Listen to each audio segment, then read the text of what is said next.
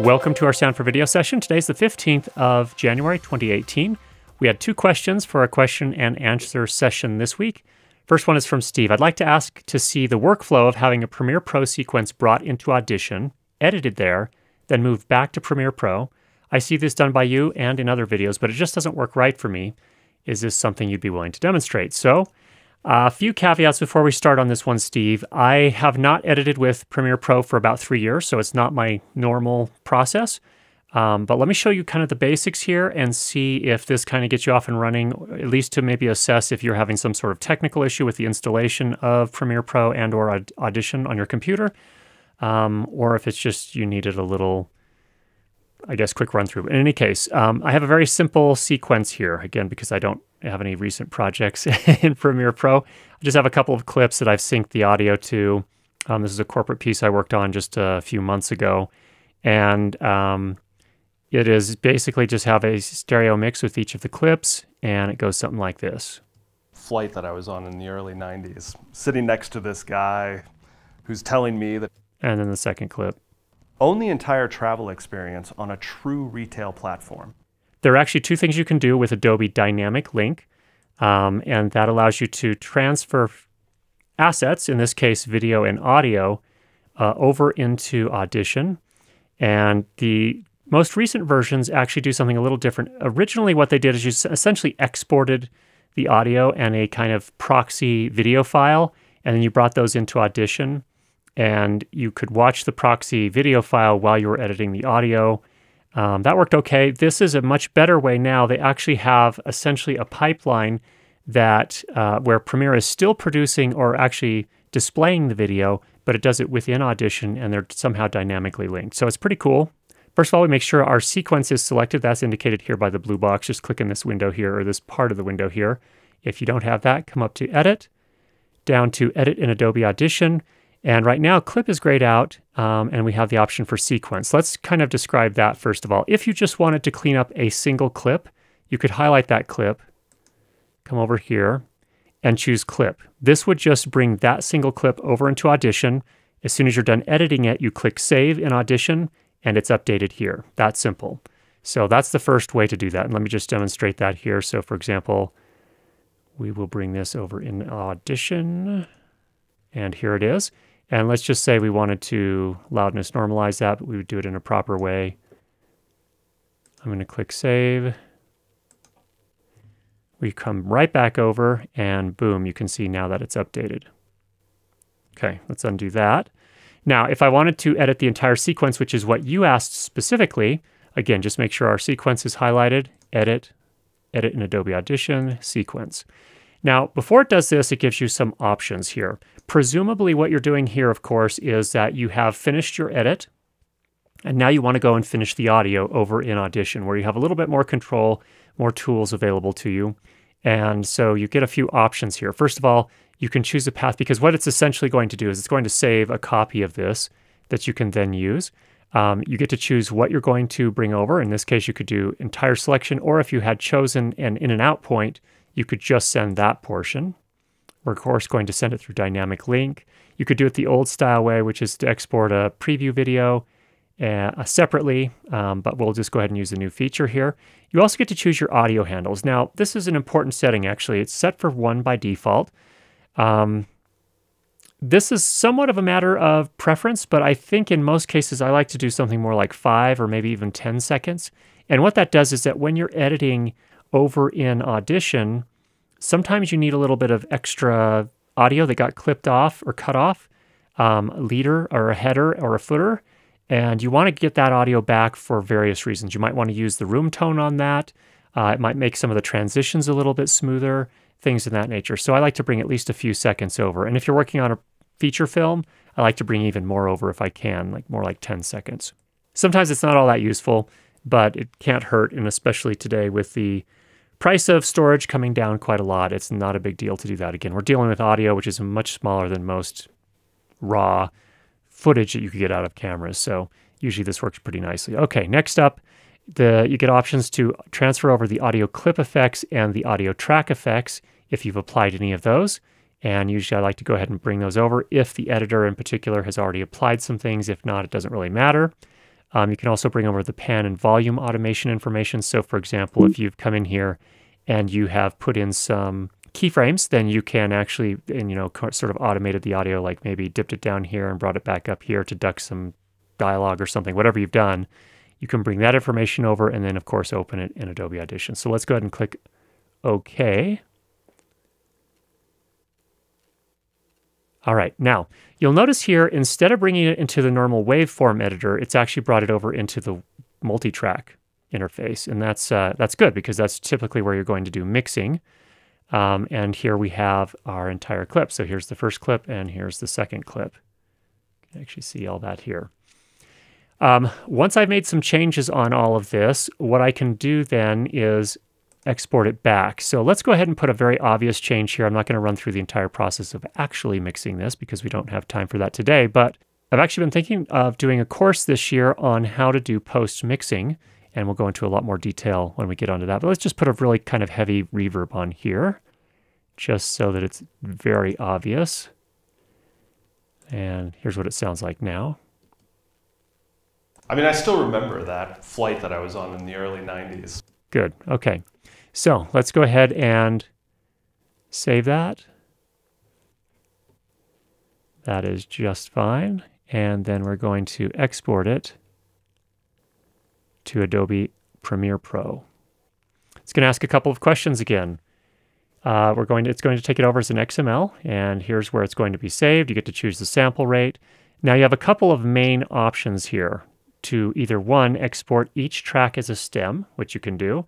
And what that means is that it will take each track and it will keep it separate as it takes it back over to Premiere Pro. In some cases, you may want to do that for whatever reason. You can do that if you choose to. The other option is to mix down the session to either a mono file, a stereo file, or a 5.1 file, or all three of those if you need to do that as well. And sometimes, for example, when you're working on a film, you actually may want a stereo and a 5.1 file because you're going to potentially deliver a mix of the film for 5.1 surround or one for stereo. So you may want both of those. In our case, we'll just say a stereo file. Go ahead and click Export. You have to choose where you want to put it, where you want to put that audio.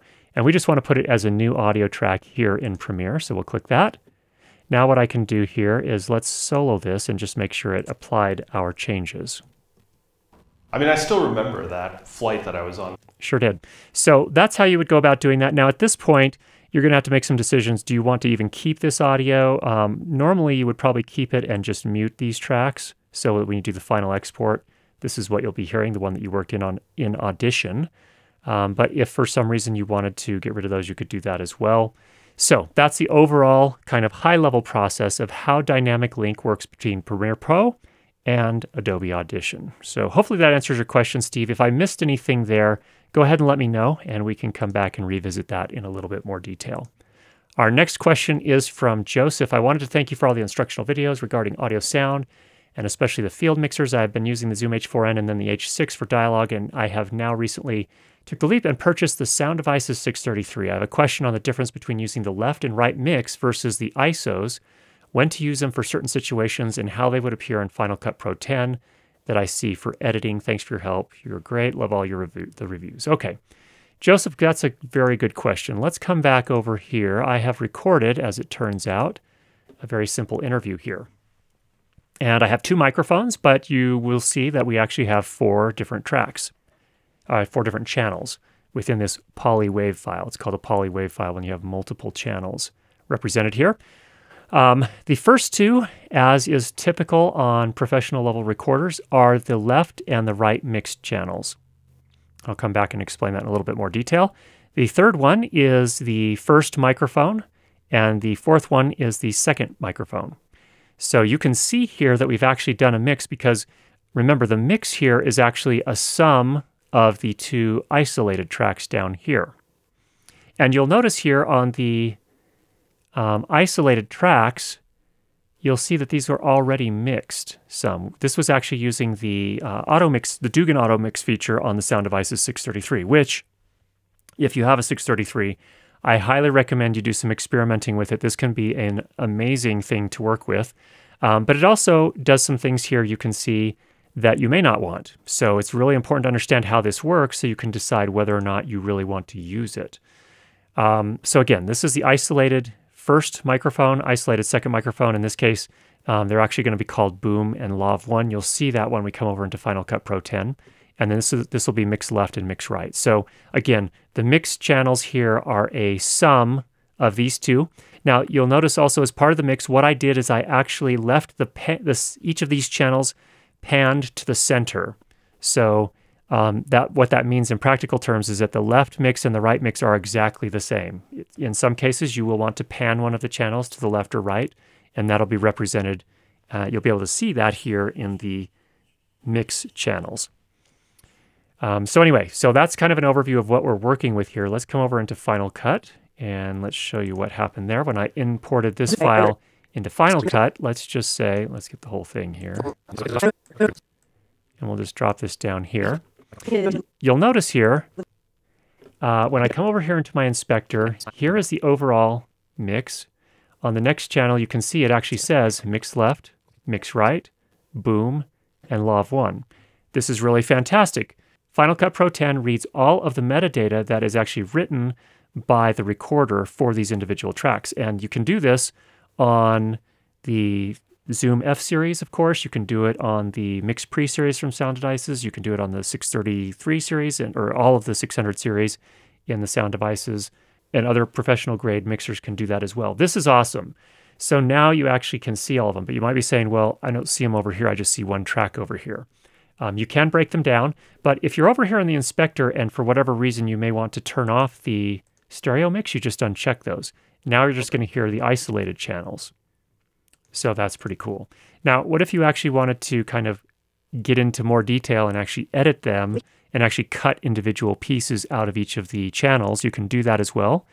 Just come over here and expand the audio components and you can see all of them here.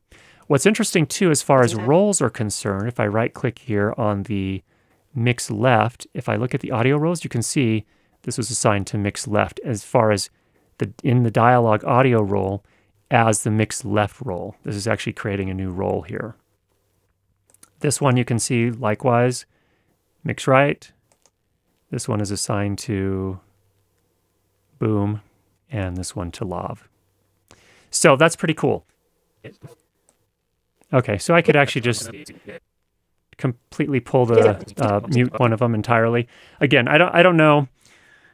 I have mixed feelings about this. As someone who does audio, I don't necessarily rely on Final Cut Pro to do all of my audio editing, especially if I'm working, for example, on a film, like a short film or even a feature film. It's made a lot of good strides and it's come a long way, but I don't actually generally do this level of editing in here. But that just sort of, hopefully, let me just undo that, kind of gives you some sense for how Final Cut Pro 10 works with audio. We can also go ahead and collapse this again, I believe. Yeah. So there's that. Let me talk about another part of your question, which was, okay, when do I use the mix, the left and right mix versus the isolated channels? That is a very fine question, and I think it's really important to understand that. So let me give you kind of the history, and this will give you some background information on when you might want to use it or not use the mix channels as well. But in films with a budget, typically when you have a larger crew and you have a separate post crew, typically what's happening here is that the production sound mixer will actually create a left and right mix and record the isolated channels. And then for the dailies, every day, every morning on a production day, they'll usually show dailies from the previous day. And that's for the director and the rest of the crew to make sure that, hey, we got all the shots we needed, or we may need to reshoot some of them today because we didn't quite get everything right on one of the takes perhaps, or whatever it was, or for one of the scenes. So whomever on the crew is going to be responsible for creating those dailies will usually take the left and right mix from the audio.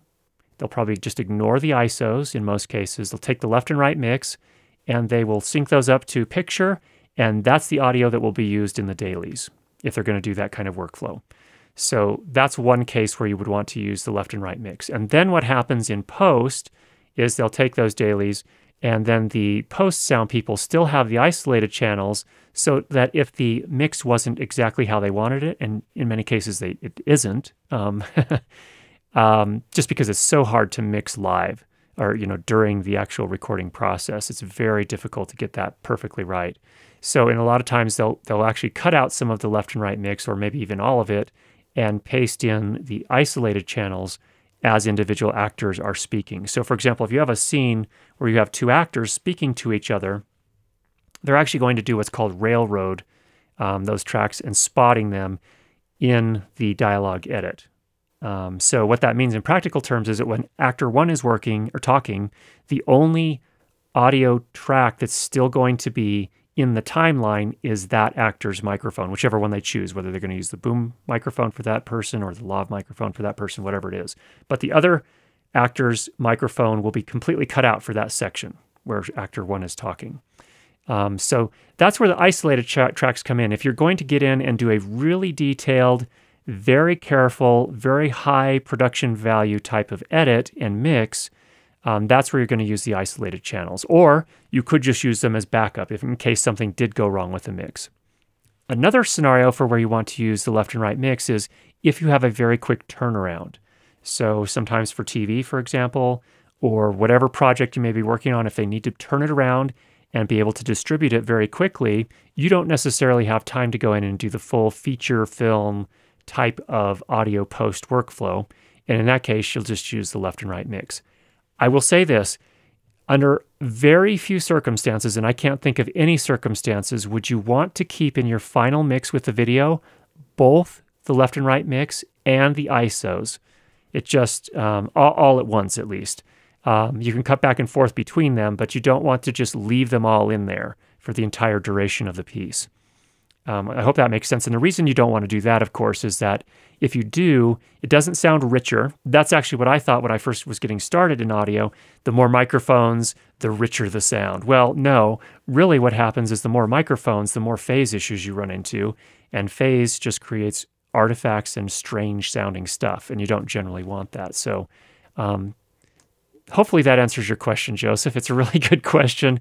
It's a really deep one, and we could talk about it for hours and hours and hours. And I'm actually, again, looking to create a course this summer that talks about post-mixing and kind of answers this question in a little bit more detail. So those were the questions for this week. I hope that was helpful. Thanks for asking them. Hope all of you are out there making some great recordings, and we'll talk to you again next week.